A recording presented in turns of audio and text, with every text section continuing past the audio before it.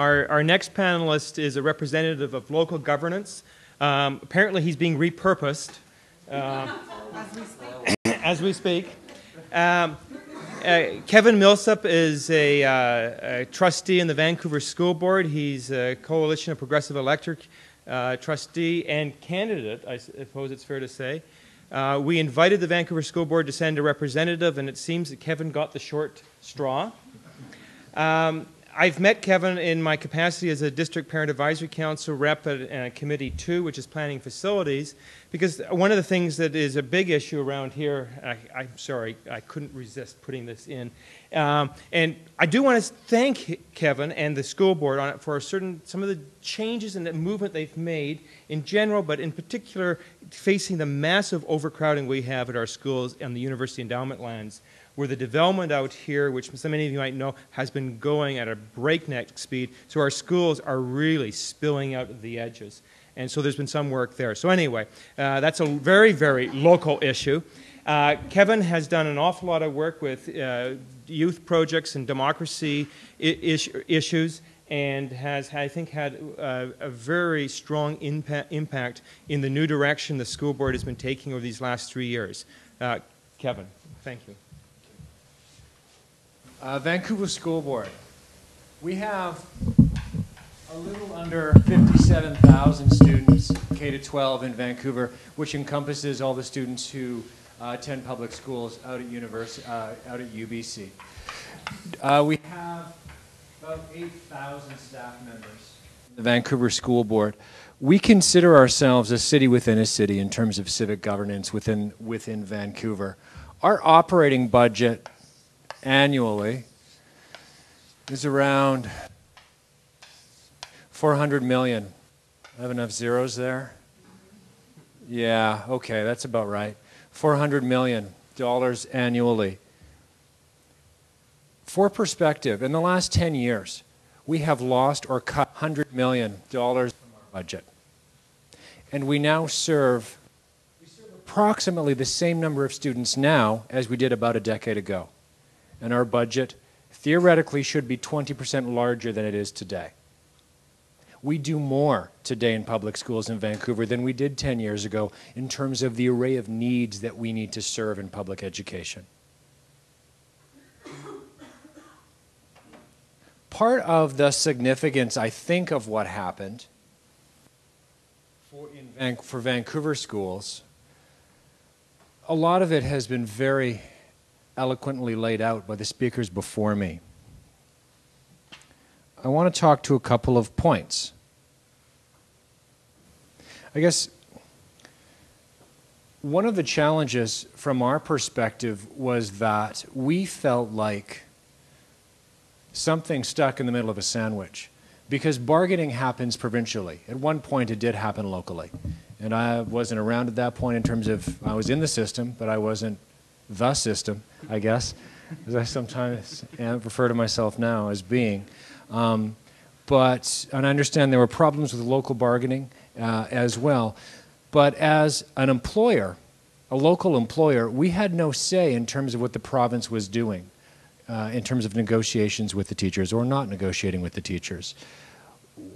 When the government imposed Bill 12, the Vancouver School Board took a position that we felt that the imposition of that bill would do nothing to improve relations in public schools, even if teachers had returned to school the very next day or a few days later under that imposition, based on the results and some of the poor feeling still lasting in the system from the previous job action.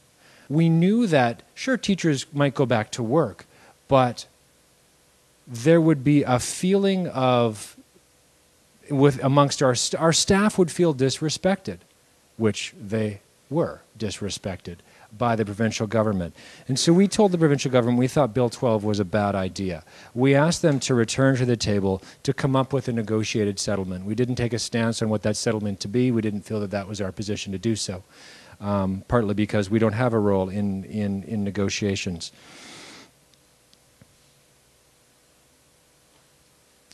You mentioned the Terminator a few moments ago. I think that analogy is interesting because I think an element of significance from this recent experience is that the strike was, and I'm using strike as a shorthand, I believe a local manifestation of a larger ideological battle, which is playing itself out in many facets of our society, and not just here, but one that is localized to public education at this moment, in this example.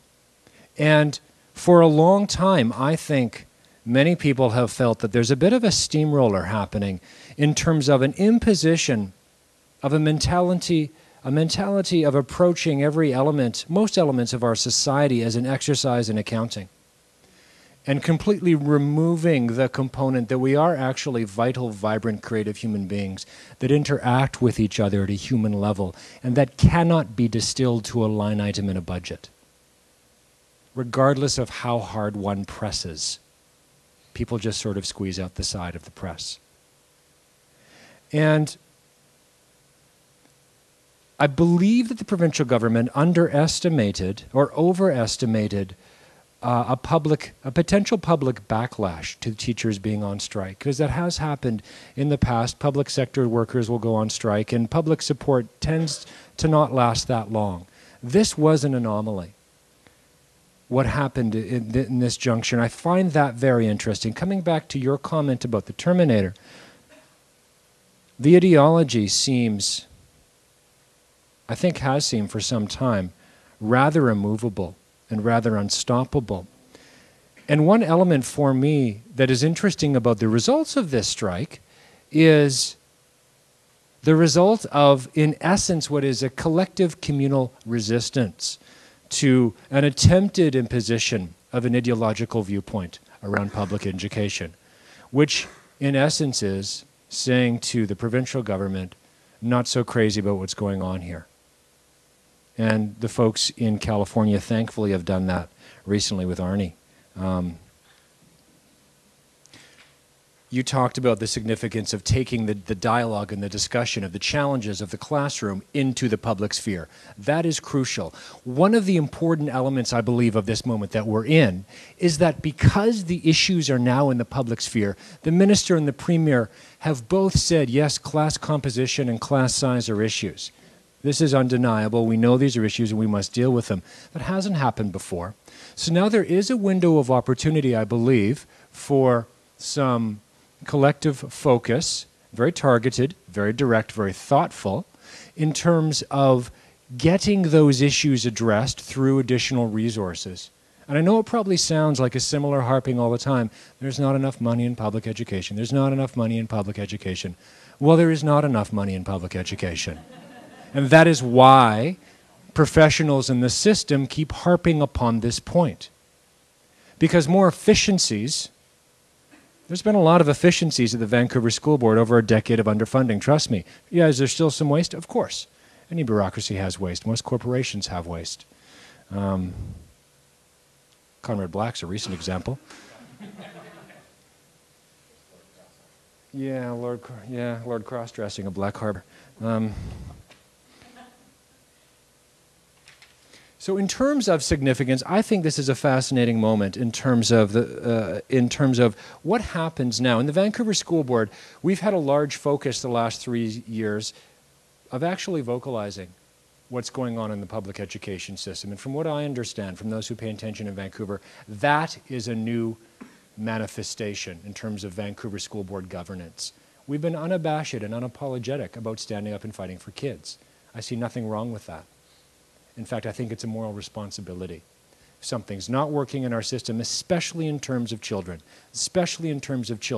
we cannot make this point enough. Every dollar invested now in a child's life, in a child's well-being, in a child's education, is money that we will not be spending in the future.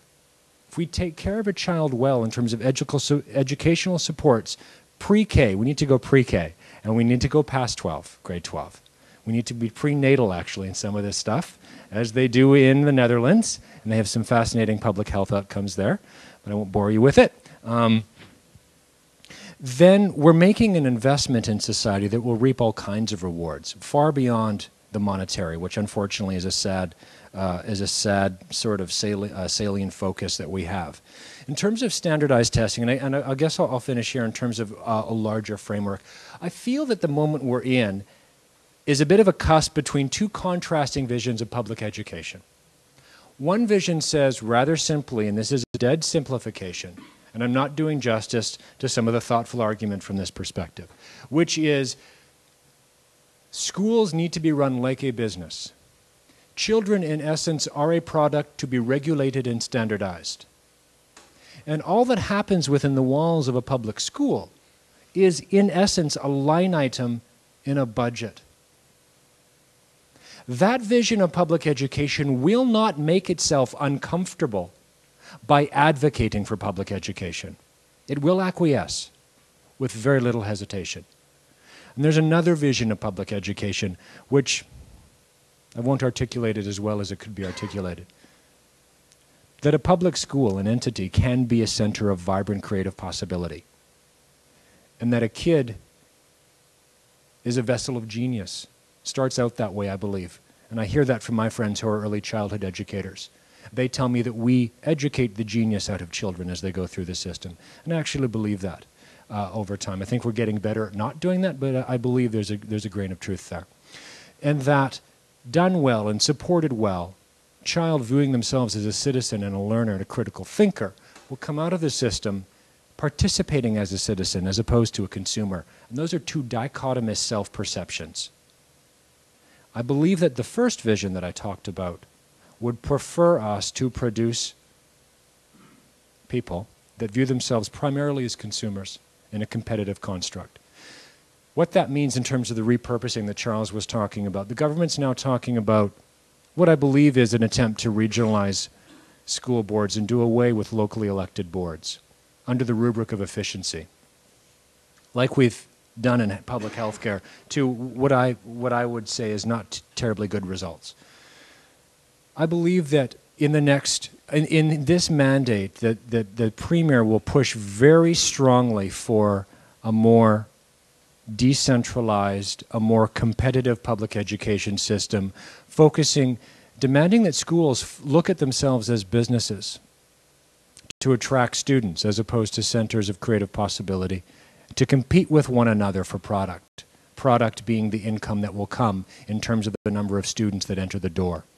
And so that is why standardized testing is so important. That is why the Fraser Institute is so important in this ideological discussion that we're talking about, because they are, I guess, the intellectual ammunition, if you will, in terms of this particular moment.